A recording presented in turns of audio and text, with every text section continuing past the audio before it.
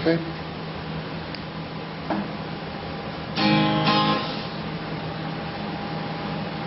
Play it.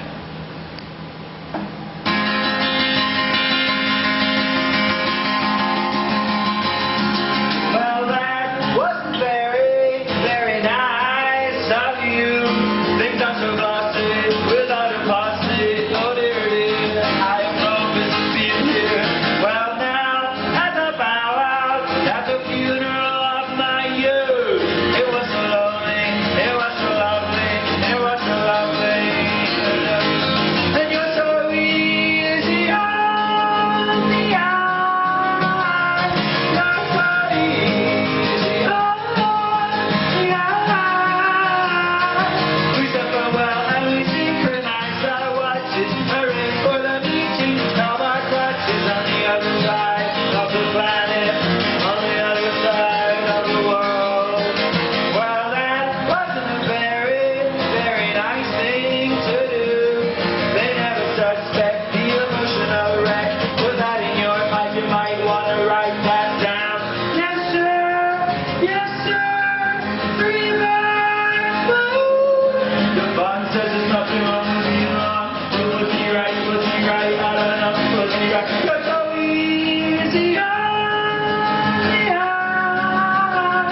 You're so easy on the eye. We said farewell and we synchronized our watches, hurrying for the meeting of our crushes.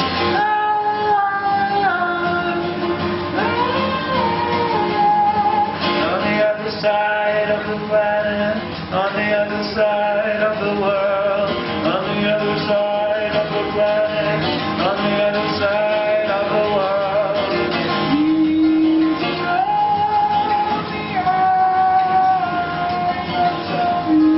easy on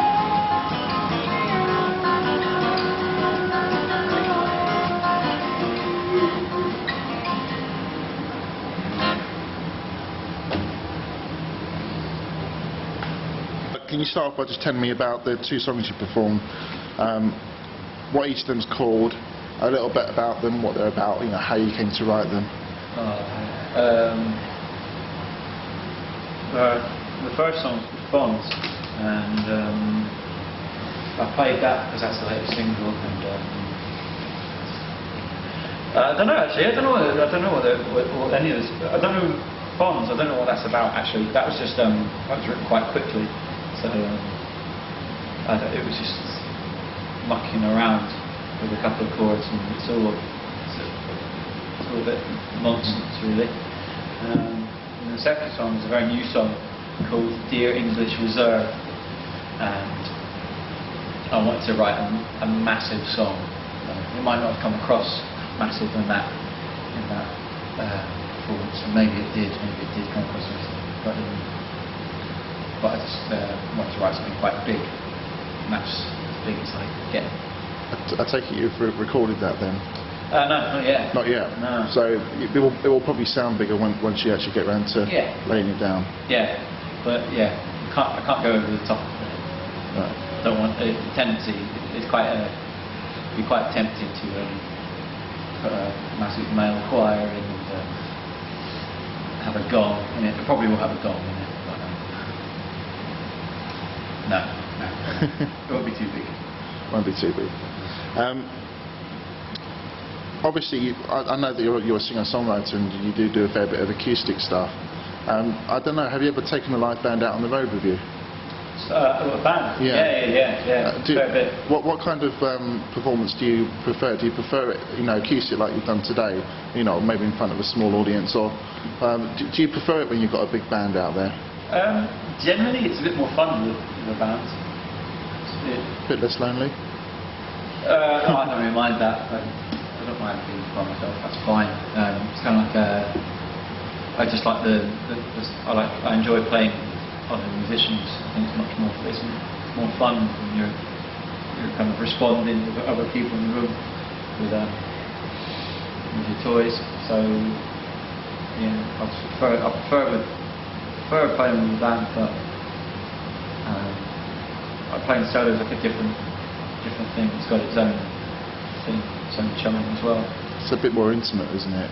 Yeah, but I mean, I like playing in the band as well. But I think like the more, for me, like the more I mess around with different things, like something like keeps me interested.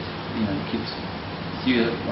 my enthusiasm wanes as soon as I'm doing the same thing, like the same sort of routine. So doing both is quite important for me, I think. Right. But, what kind of artists did you listen to that initially sparked your interest in music and wanting to play the guitar? What was it that kind of drove you to want to do it? Well, like whenever I listened to a lot of my dad's records when I was like very young, so I listened to a hell of a lot of Kinks and Beatles and stuff like that. Quite a lot of 60s music was really like.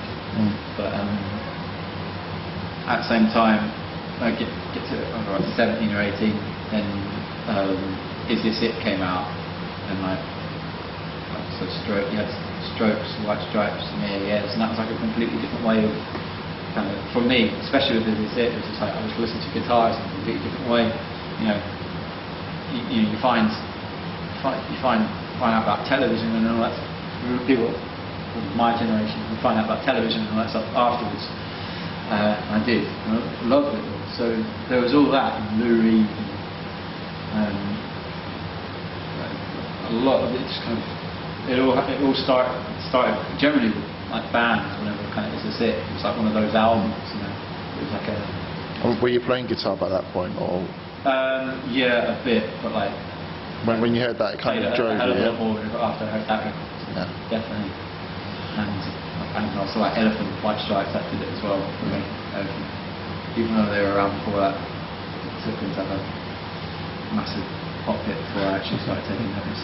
Have you been writing songs for a long time? As in, has it, getting to this kind of level of songwriting, is it just something that's just come fairly naturally to you, or has it taken a lot of practice and trial and error?